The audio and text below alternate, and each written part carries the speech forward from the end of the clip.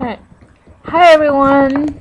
Um, the reason for me making this video is because I went into my Instagram account this morning, as I do every morning, to check my feed, see what everyone's posting, and every day I look forward to seeing Kristina Rose's pictures because I think she is like amazing. I love her personality. She is gorgeous, hot, sexy, like everything.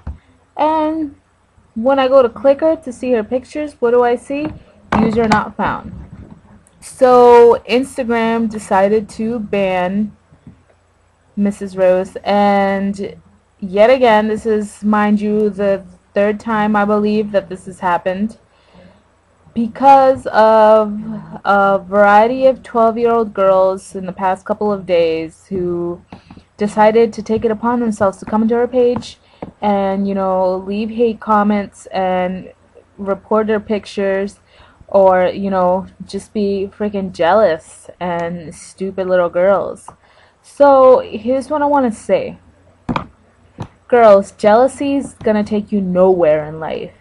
You should be just be happy with what you have. Be happy with yourself. Like, wanting to have what others have or wanting to be others, ultimately is gonna bring you nowhere. You're just gonna be pissed off all the time and just angry. Like, learn to just value yourself. Learn to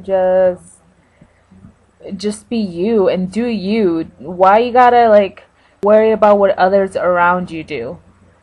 Okay, there's no need for that. Just freaking do you. So needless to say, I am not happy because she's one of the favorite people of mine that I follow on Instagram, and now she's not even allowed to be back on there.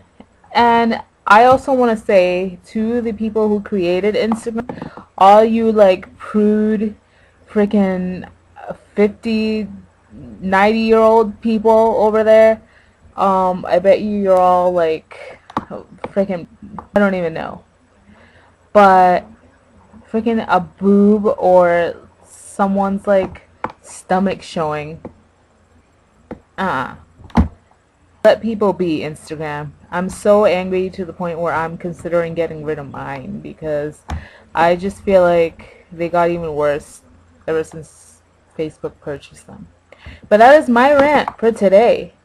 So, Instagram, I got you under my radar. You are now on my hate list. All you like freaking insecure little girls, you're also on my hate list. And Kristina, we love you. I love you. Can't wait for the day when the day comes when you make it out here to Boston. I'll be the first one in line to go see you. Us creeps got your back always. And enjoy your Memorial Day weekend.